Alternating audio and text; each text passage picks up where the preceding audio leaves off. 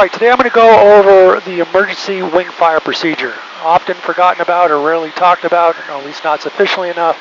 And I find students or rusty pilots very forgetful of that procedure. In this particular scenario, I'm going to assume I have a fire off my right wing.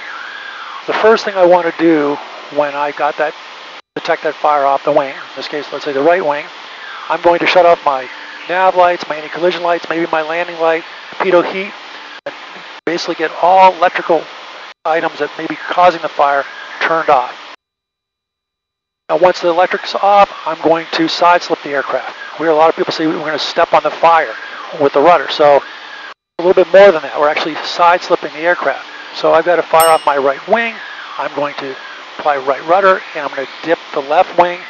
Probably bring my power back a little bit, but I'm going to accelerate in airspeed, and I'm keeping the fire now away from moving its way toward the fuselage, more importantly toward the fuel tank that's between me and the fuselage and the wing.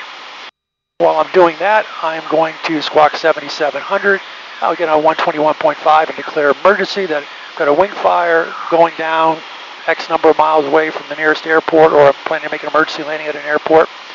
And then the last thing I'll do is I'll take out my checklist. I'll look at my checklist, review the wing fire procedure, emergency procedure, lights off, side slip, aircraft declared an emergency, 121.5 and squawk 7700.